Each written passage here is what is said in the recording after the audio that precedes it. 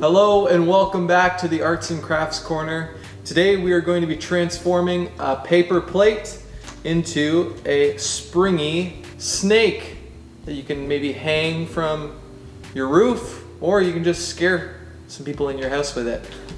So what we're going to need today is we're going to need a paper plate, or if you don't have a paper plate you can use a piece of paper. As you can see, I just cut out a little circle with a piece of paper and made a little baby springy snake.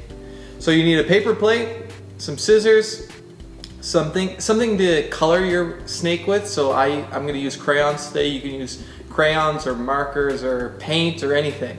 And then just a little piece of string so that we can hang our little snake here from its slithery tongue there.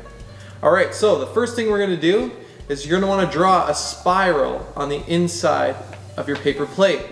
So as you can see here, I drew a spiral. It doesn't have to be perfect. It can be a very thin spiral, so you can have a really skinny snake, or like mine, a bit of a fatter snake.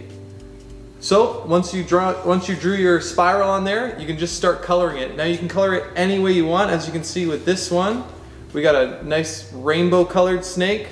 But I'm going to try a pattern. You can do it a solid color. It could be all green. It could be a certain pattern. But you just want to make sure to color the whole thing. So we're going to do that now.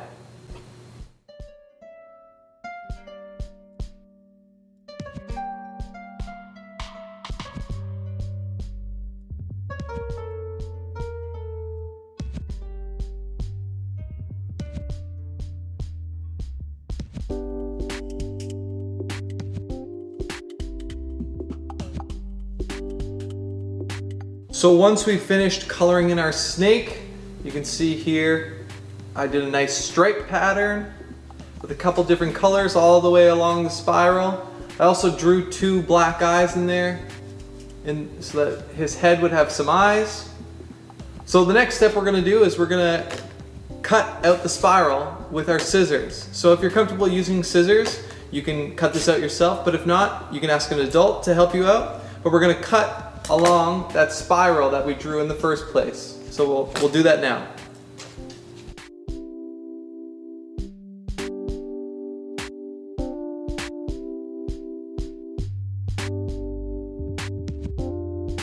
So once you've finished cutting out your spiral, it should have a bit of a springy shape to it.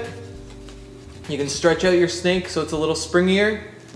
But the last step we're going to do is we're going to attach the tongue. So we're going to attach a tongue just in the middle of the head here. If you don't want to attach a tongue, you can just play with your snake just like this. Just bounce it up and down. But I'm going to attach a tongue. So I have a red piece of yarn here. You can poke a hole through the middle of the head so you can tie it around. Or I'm just going to I got a clear piece of tape on the end of here. So I'm just going to attach that on. And then our snake is done. So there you are. You can spin it around, you can hang it from something like I said, or you can just enjoy your snakes.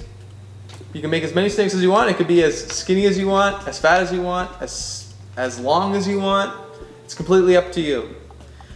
So this has been the Arts and Crafts Corner, and we'll see you next time.